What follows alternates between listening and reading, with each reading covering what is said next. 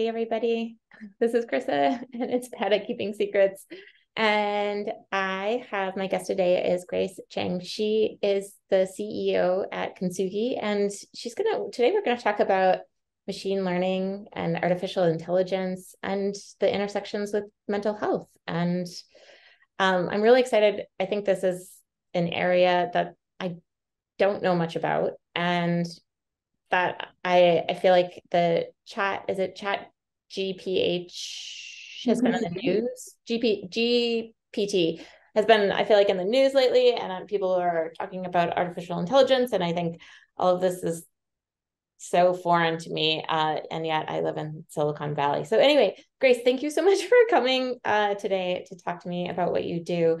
But maybe can we first start off with a little bit about your background, like where you grew up and maybe something I'm always fascinated by is kind of your early exposures, or I think a lot of the time what we perceive is possible is sort of dictated by what we see as a child or growing up. And so I was just wondering if you could speak to any sort of how did you get to be in tech and where you're at right now? Well, first of all, thank you so much for having me on your show. There are so many things to talk about. I think we do live in Silicon Valley, and it is kind of interesting to see all of these things come at this intersection, especially in an area that I think we all care about in the domain of mental health. For myself, I was an immigrant to the US. I was born in Taiwan, and I came to the States when I was very young, about 2 years old. I grew up in Denver, Colorado, and it was a really sort of fun place to grow up in the sense that it was a different time and place where my parents would just tell me to come back when it gets dark. And I remember, riding around on my bike a lot of the times and just like throwing it on the grass and running it back in, like right at the time when dusk would hit. And as a child, I was just very much a tomboy, very curious about the world around me. And I think that sort of curiosity and sense of adventure really carried over and through to like the rest of my career. I think I've always been someone who is extremely curious, maybe to a fault, on just how things work, how also beautiful things can be. When I was very young, I wanted to be an artist when I grew up. And my parents, having been immigrants too, said, Grace, do you want to be poor the rest of your life? And I didn't even really know or understand what that would mean. But it's funny that even though I never pursued formally like a career in being an artist, I do carry a lot of that creative fervor in like a lot of aspects of my life, whether that's at home or like the way I like to think about problems in a very broad and, very intentional way. I think that, early in my career, I kind of, from undergraduate school at USC, I went there as almost a full scholarship for academic and financial reasons, because my family is an immigrant. We didn't have a lot of wealth. And we just were really, surprised at how I think in college, you're kind of pointed to a specific direction really quickly. And my parents really urged me to study computer engineering and computer science. And at that time, there were very few women in the space. In fact, there were only 3 women in my class of 250 at USC. And Even that's sort of shocking. It is shocking, and it was a different time. So we talk about Chat GPT, but back then, like we had dial-up and barely access to the information and knowledge that we know now. And from college to those early years of taking that practice of computer engineering, computer science, as well as like study in economics, because I wanted something that was a little bit more broad. I found myself, going through the process of being kind of an analytical sort of ground person for like places in finance, and then later on into, interestingly enough, in entertainment. I was brought on to after my career in finance on the trading floor, helping to support stand up the divestiture of Live Nation Entertainment from Clear Channel, and standing up their strategy and analytics capability for their North American division. And so again, with my, deep curiosity and just wanting to understand a lot of parts of the world, especially when it comes to just like new and different things, I was open to taking kind of a base analytical sort of background and applying it in these different areas. From there, I started a few different companies. And Wait, you started a few different companies? I did. I started a few different companies. Most were not successful, but one was venture backed in Los Angeles. And that was my very first experience in being the CEO of a company called Event Sorbet. We had the opportunity to be able to basically help individuals book events at restaurants and hotels a lot more easily. And this was predating Airbnb. And it was an exciting adventure to grow something from a small idea into something that became large enough that we were in New York, San Francisco, and Los Angeles. And then after I sold the business and ended up moving to San Francisco, had another few turns at working at very early stage companies and developing product and engineering. And then my last role prior to the one where I'm at today has been like a huge reason why I've gotten into this space. And that was, I was formerly the second engineering hire and head of product for another machine learning startup. And it was in the area of security and authentication. And what we were doing was we were taking signal processing from wearables and mobile devices to uniquely identify individuals based on how they move, how they walk. We were looking at whether we could displace passwords. And it was a really fun endeavor where we took our concept, launched it at Techcrunch Disrupt in 2016. We won runner-up. We won at RSA Innovation Sandbox, which is a big global security conference that's held in Moscone every year. And shortly thereafter, with just 5 people on our team, we raised a $20 million Series A led by NEA. And that company went on to do quite well. And it was also a good turning point for me because this is the kind of secret in Silicon Valley, is that no one ever burns out. You just keep working really hard. And lo and behold, here I was, even in a company that I really enjoyed doing, even with all the creative endeavor, I was feeling burnt out. And it was a time where I took a little bit of a pause to just, figure out what was really important to me. So there's I don't know, 5 million different directions I could go into. I wanted to say first off, before I ask you about what it felt like, what burnout felt like to you, because I feel like it's a term that until you feel it, it's sort of elusive, and it could feel like anything. Or maybe the first time I had a panic attack, I felt like it was unlike anything I ever expected. And so I wanted you to talk a little bit more about burnout. But I also wanted to say that you're the first person ever to introduce themselves to me as an artist who works in finance. And I love it. I introduced myself as an engineer at a party of engineers once, because I feel like, again, it's just problem solving and coming up with, trying to mix seemingly unrelated ideas together to figure out something new and exciting. And it did not go over well at all. Or I mean, one woman accused me of, she was like, why did you lie to me? And it wasn't like my next statement was I was an artist, but it was more so like, I'm kind of an engineer too. But I think we're all, I mean, I don't know. I believe we all have to show up with curiosity and creativity to whatever profession or however we spend our time all the time. It's just like a fact of life. I just deal in aesthetics in a way, or in a different way. But back to you. Sorry, it was like my heart grew 2 sizes when you said I'm an artist. Yeah, can we talk a little bit about what that burnout looked like? Because I feel like there's a lot of people around here.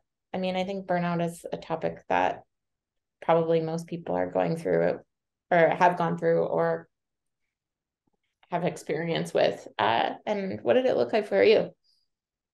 Yeah, I mean, it's really tough because I think burnout can look really different for different people. Like I think about what that looks like for a different generation, like Generation Z, and it will be really different than maybe what I had experienced. And what I had experienced was just this sort of a sense of not being heard within an organization that I was like deeply a part of.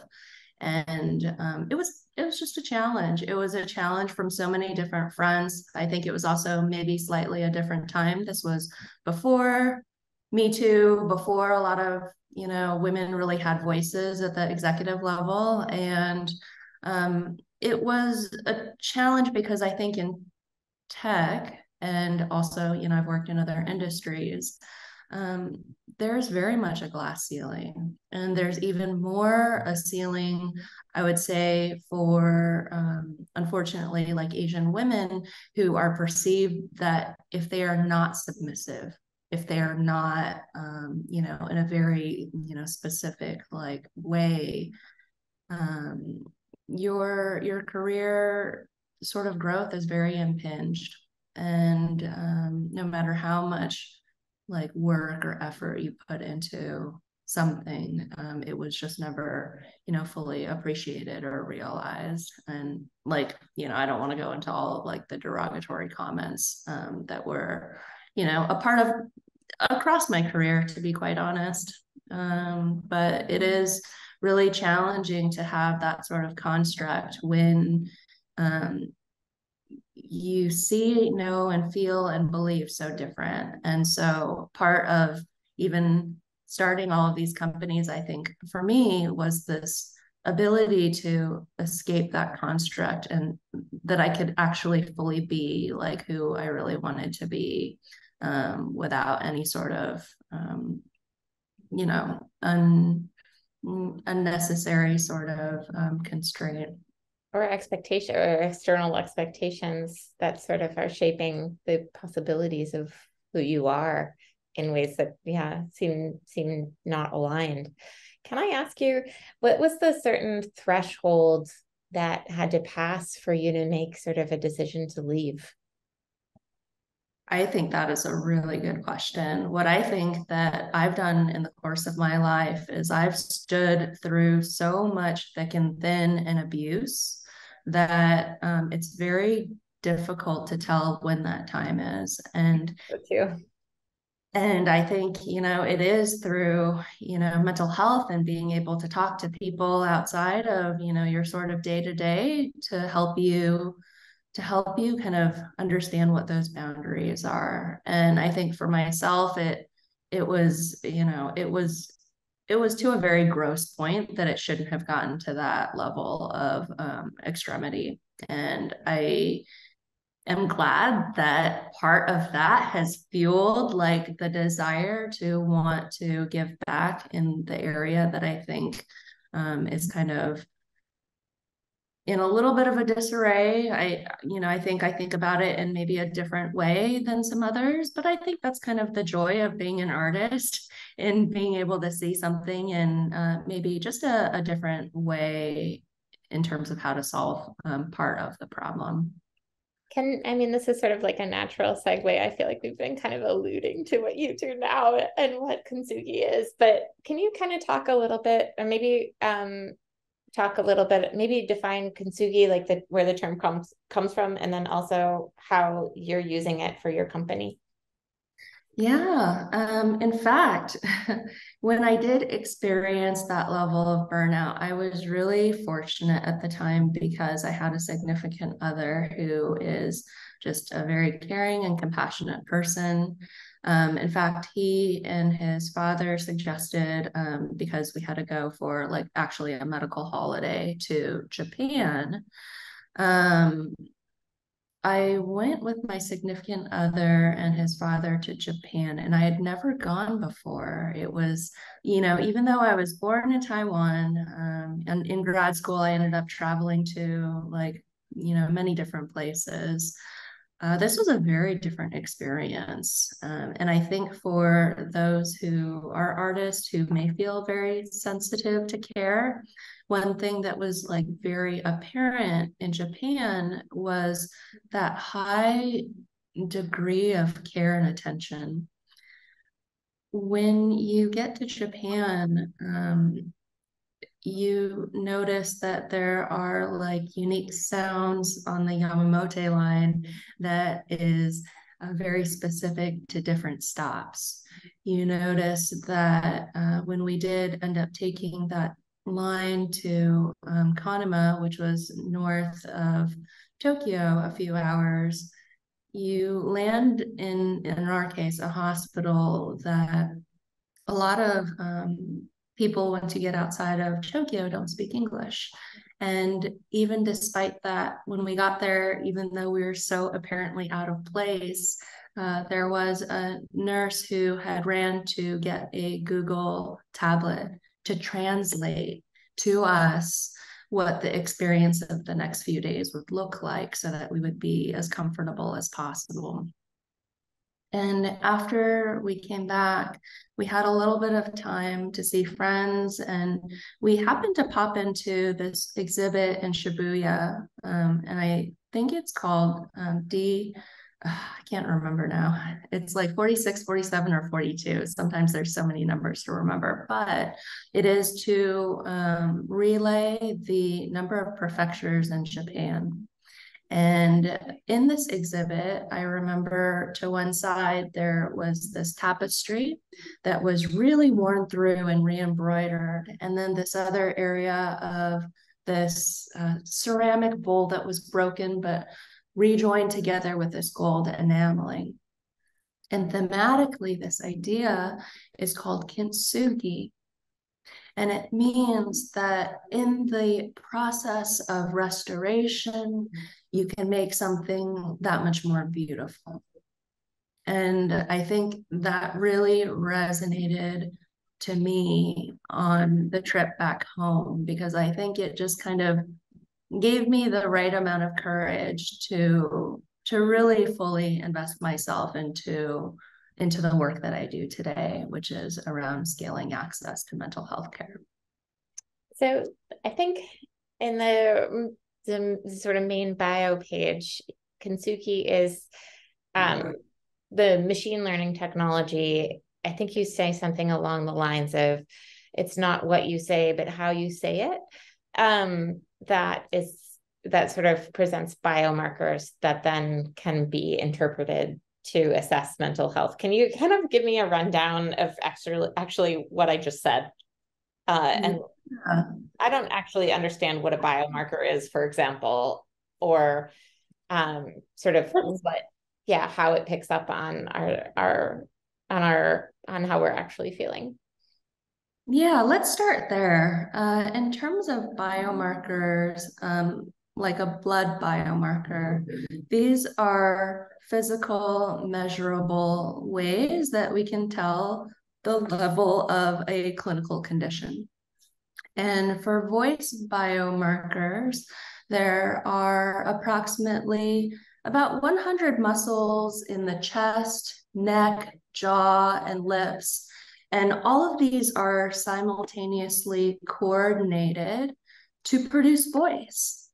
And what machine learning and signal processing does is that it visualizes what the audio looks like and tries to find patterns as it relates to depression and anxiety. And similar to my last company where we were looking for these sort of signals and different types of devices to give us some information about whether a signature is unique. What is really fascinating about deep learning and machine learning in this present day and age that we see in ChatGPT is that the cost of compute or the ability to run these really large mathematical models has gotten so much more cheap to make it accessible for kind of your common startup to explore. And when we look at these biomarkers, at the last company, there is a long body of work in academia that talks about this idea called implicit authentication, which takes signals from how we move and interprets it as individual signatures of like a specific individual. And in the space of voice biomarkers, there's actually been quite a lot of research for voice and depression over the last 100 years. It goes almost as far back as Emil Kraepelin, who had studied that there were certain aspects of voice as a psychiatrist that you were able to understand whether depression is present. And we fast forward to the last 20 years where there's been a lot more study in East and West in terms of what specific features of whether it's the pitch or the speed of being able to articulate these thoughts and the prosody and frequency, which determines depression and anxiety. And so at the end of 2018, Jim Glass and his group at MIT had produced a paper that is fairly well known. They had about maybe 146 participants, and they were able to use a machine learning model and voice samples along with their PHQ-9 scores, determine whether an individual, just based on that voice snippet, was depressed or not depressed. And then through what I learned at my last company, that to make a machine learning model production ready, you really need a lot of data. You need a lot of annotated data. And annotation means that you have some labels that tell it what this type of data is. And so the very first order of Kintsugi was being able to create a data set robust enough for us to conduct those experiments. But even before I get to like the set of experiments, it might be helpful to give a little bit of a primer of like why, even more deeply, like me and my co-founder at the time had wanted to dive into solving this specific problem. I think that would be great. Yeah, let's talk about how the two of you met and how it came up. Definitely. Well, I met my co-founder Rima a few years ago, and we met at an open AI hackathon here in San Francisco. And this is, yes, the same open AI that has developed ChatGPT. At the time, they did a really great job in wanting to bring technical women together to hack and like learn from each other. And I was really surprised to meet her there. Both of us shared that sort of same immigrant path to the US. And we had also both experienced not being able to access mental health care through a provider. And it was really challenging. I had told her that maybe a few years ago, this is kind of in between like the sort of challenging times that I had in struggling with just depression and burnout at the last role to like starting the new company. I did seek out trying to find professional help. I, through my provider at the time, called for almost 5 months at a time to Kaiser, just trying to schedule that first therapist appointment. And it was just so daunting. I couldn't believe how difficult it was just to get anyone to speak to me. And if I had thought that were like my younger brother or my dad, I feel like they would be like devastated by this sort of system. And Rima expressed something really similar. She had postpartum with her first child. She similarly called for 2 months at a time, just trying to get somebody to schedule time with her. And I think for us, it really clicked in that, like, I think for both of us having an engineering background, we thought about this definitely differently from a clinician. We know clinicians definitely want to be able to help their patients, but we saw this as an infrastructure issue. We saw this as somebody, like, you have so many people just trying to get through that front door, but there's just not a lot of visibility as to who is severely depressed, who is low to moderate. If we can provide that information at that bottleneck right then and there, we may be able to facilitate improving, just getting people to the right level of care at their time of need. I mean, I think that definitely echoes my experience. I think I don't want to like diss Kaiser, but we were earlier today, we were talking about the same thing, only how difficult it is to get mental health services with Kaiser, even after knowing that it is an issue and that's what you need help with. There's still, I mean, it's just impossible. And also, I think at that moment too, anyone I'm sure who's been depressed can relate. It's like so challenging to get out of bed, to do anything, to ask for help in general is just like this giant struggle. So I feel like this is an amazing, I think some of the examples that I listened to online, you don't actually have to be talking. Can you talk a little bit about what people say can be completely agnostic, even in other languages? It isn't language specific. Yeah, most definitely. So one thing that we found was completely fascinating was the paper I mentioned in 2018. That just produced kind of a binary result, and that was using something like in technical jargon, like a multimodal LSTM that would produce that sort of binary result. And what they were taking is what people were talking about along with how they were saying it. And language models are super huge, and they can create a lot of latency in serving back a result. But in the earliest exploration of our company and just trying to build up that initial data set, we built essentially a voice journaling app to allow people to vent and talk about challenges, to connect with others in the community.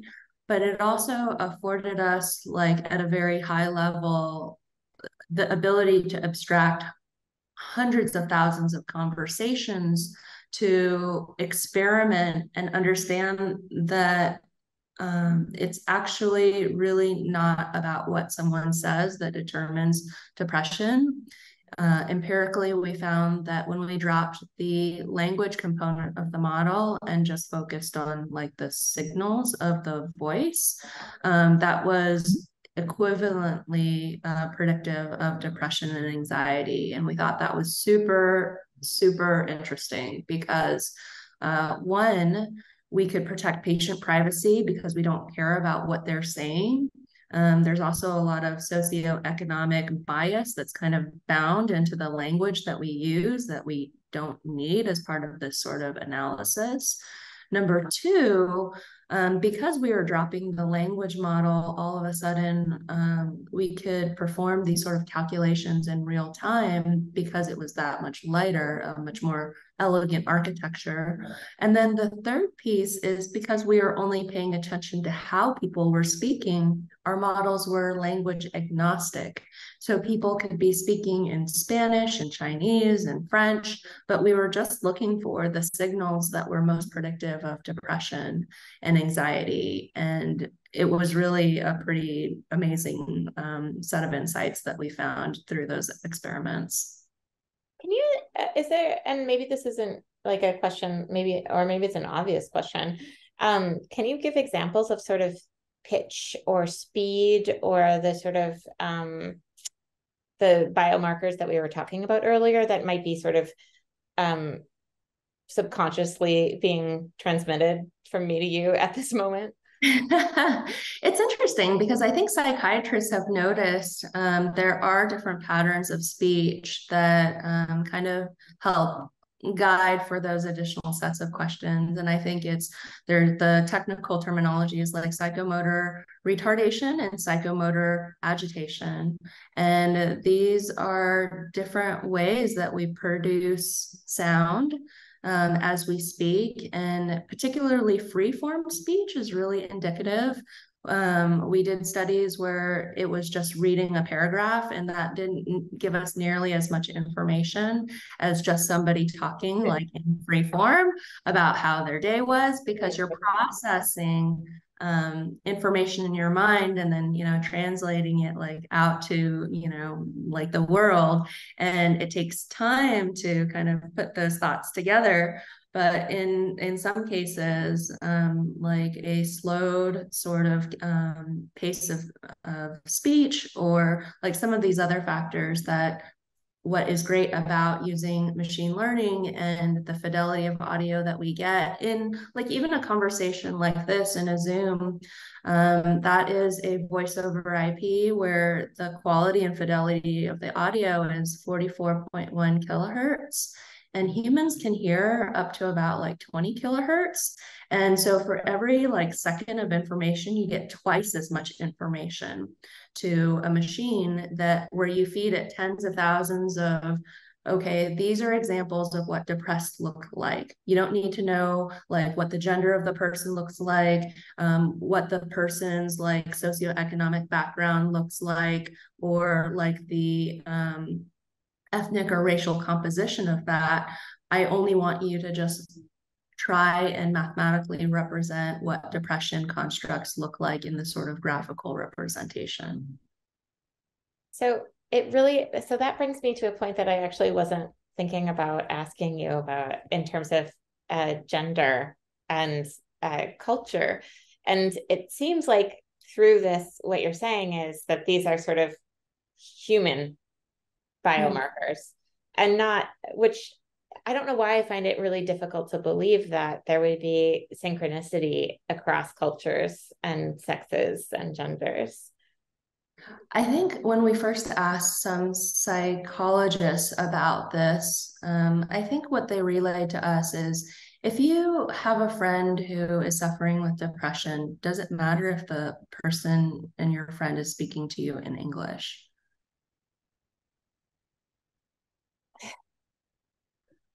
It's really just something I have never thought about when assessing how I understand people. I also think that there's something about and perhaps this is like my cultural or my conditioning to never try to assume I know what other people are thinking, even when they tell me. Even though you do in some regards, but often I'm wrong. I'm wrong all the time. And so it's hard for me to, it's never something that I have trusted, like my understanding of how people are sitting or how people are, their speech patterns. I remember I read a few years ago, The Secret Life of Pronouns. Are you familiar with that book? Not, but I think a linguistics person had recommended that I read that. Tell me Really? more. Yeah. It was just interesting. I think it was, I can't remember the author's name, and I can't remember, he was a professor at a university in Texas and had developed some sort of algorithm that would also diagnose gender, class.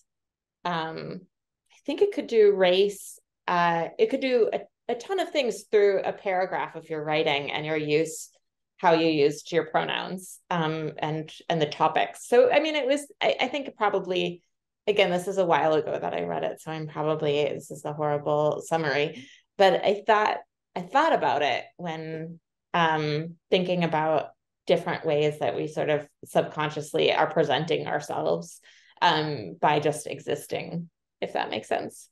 Really interesting. I do know that when we think about what we're building, especially in the machine learning space, annotations really matter. And so the examples that you gave of the pronoun definition, I'm not really as familiar with that specific study. So it would be interesting to see, like, did the individuals themselves identify the pronouns, or like I'd be curious to understand that, because one thing that we have found that was really interesting is we're going through the process of FDA de novo clearance, and de novo just means that there are no other predicates for us to like kind of hop on. We're developing something that is like kind of brand new. And one thing that we found was really interesting in this process is, as we put together our pilot study, we're working with psychiatrists who have a little more than 7 years of experience. They provide the SKID interview, which is like 1.5 to 2 hours per individual. And what was really interesting was in our first initial pilot, at first, when we ran our validation results, it was a little bit different from what we expected. And what was really interesting was that we found that one particular psychiatrist was consistently underdiagnosing depression. And we had to actually add an additional adjudication process to this sort of pilot study. We're rerunning it again before we submit for our sort of pivotal larger study. But it was a really interesting finding that there certainly, you know, with machine learning, what's really difficult is when you introduce human bias. And when we originally created our models, we really tried to look at like these self-assessment scores, but in a place that the person wouldn't be judged for whether it was severe or not. And so the PHQ-9, which was developed through like a marketing sort of arm of a pharmaceutical agency, which is kind of interesting in and of itself. But the PHQ-9 is a set of 9 questions individuals can ask to give a clinician some visibility around the severity of their depression, and GAD-7, their severity of anxiety condition. And what we found was really interesting was that the studies had shown that PHQ-9, when there isn't like a human sort of person judging on that person, if it's like done in a very clean way, it can have very good sensitivity and specificity, which is a type of accuracy, like false positive, true negatives, like all of the little configuration 2x2. It's around like 88%, which is quite good. We decided to go down the path of using that in training our models so that we would get the individual's perception of their own severity of depression and anxiety versus a third-party professional evaluating that individual, if you understand what I'm saying. The FDA doesn't like that. So they want like a clinician as like the gold standard, which is something that we just have to follow. But it's interesting that through this process of discovery, we found that, you know, people really are biased. And we do hope to kind of create something that will help shape the objectivity around measurement for mental health, because I think in a lot of cases, if you don't measure something, it's kind of hard to improve it. And also there's not a lot of accountability in healthcare if you don't ever have any measurement around it. So I think that's interesting to think about, because I feel like the inconsistencies are different measures of assessment from if we're talking about like how we're assessing ourselves versus how a clinician would, and then further a machine learning system. Have you found, are there extreme discrepancies between, let's say, someone who says, you know, I'm not depressed, but yet present biomarkers that would suggest that they are indeed on the more severe side? Because I feel like humans, I don't know if you feel this way, but I feel like I know myself, but I actually don't. I mean, there have been several life experiences that have proved otherwise, that actually my connection with reality is tenuous, I guess. I know what you mean. I definitely know what you mean.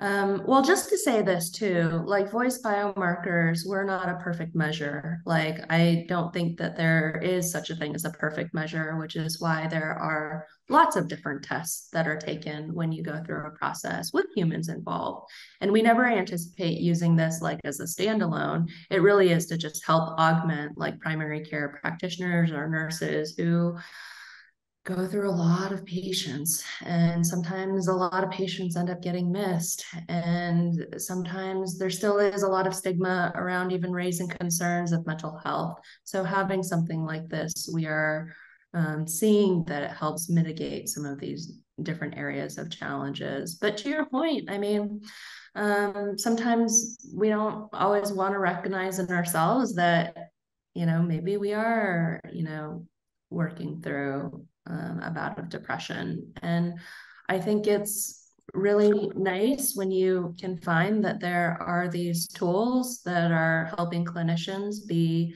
a little bit more alert in these areas, so that maybe a clinician asking you some additional questions about like how the pandemic has been for you will actually elicit maybe a different perspective, that it has been more isolating or it has been, more challenging than if you were thinking about these things in a room by yourself. Oh no, absolutely. And I'm thinking back to all the times where people would tell me things about my personhood, and I would be like, absolutely not, that's not true. And then upon reflection, they were absolutely correct.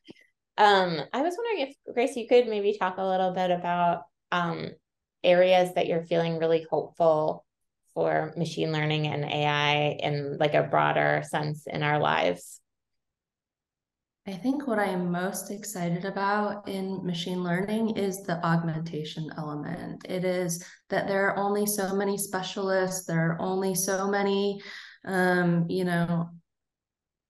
things that we can rely on other people for, that the ability to use technology to scale information, to scale the ability for somebody to become more informed about a particular specialty, that is pretty transformative. And it's not transformative like 20 years down the line. It's like we're starting to see, like even with chat GPT, the ability, we know it's not always perfect or right, and hopefully we get to a point where we can also tell the difference between like when it's certain but wrong. It still gives us this like kind of ability to try to problem solve through things with a lot more information, that when I think back to the days of when I barely had access to internet in college, it becomes so much easier for like a bigger swath of population to become like more knowledgeable about so many other areas. And I think that really unlocks a lot of creativity, where people can use some of the AI that's being developed to create new things without necessarily the burden of having to work through like the rudimentary or like the administrative aspects or like the more boring aspects of stuff that we'll want to try and automate. Hey, can I ask you a really cliche question about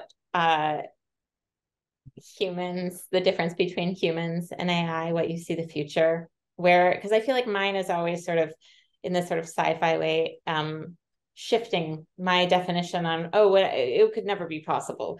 But now, I mean, there's so much, I think, I don't know, fiction around the difference between humans and machines and where life begins. And I was just curious if that sparked any thoughts for you.